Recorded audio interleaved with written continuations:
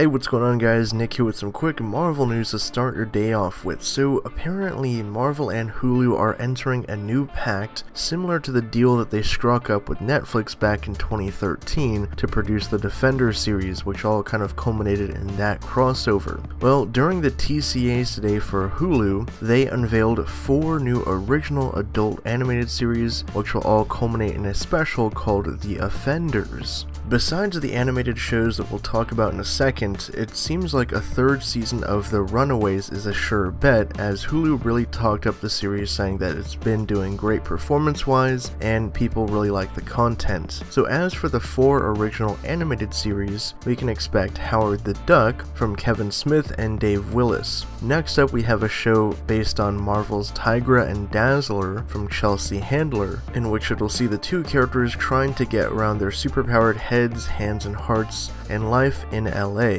The 3rd series is based on Marvel's Hit Monkey comic book, and the 4th show is based off Marvel's MODOK, with Patton Oswalt and Jordan Blum involved. The MODOK show will center around the supervillain with ego and family issues, while the Hit Monkey show tracks a former pissed-off Japanese snow monkey who tries to take on and take down Tokyo's criminal underworld with the ghost of an American assassin by his side. Like I mentioned earlier, all 4 of these shows are going to cross over in a special called The Offenders, and Jeff Loeb is of course executive producing all of these. So obviously it seems pretty interesting that Marvel decided to move forward with this stuff, but with the coming merger between Disney and Fox, Disney will be a majority shareholder in Hulu, so it makes perfect sense they want to kind of ramp up their content on that platform to really incentivize people to subscribe to it, because Hulu is kind of, still on the upward trend. It's not up to the likes of Netflix or Amazon or something, but I think that there is potential for that platform to grow, and obviously we have Disney Plus coming later this year. So what are your guys' thoughts on this? Do you like the 4 animated shows coming to Hulu, and which one are you most excited to see? I think for me, probably Howard the Duck, with MODOK in a close second. For more updates on these Marvel animated shows and everything pop culture, be sure to subscribe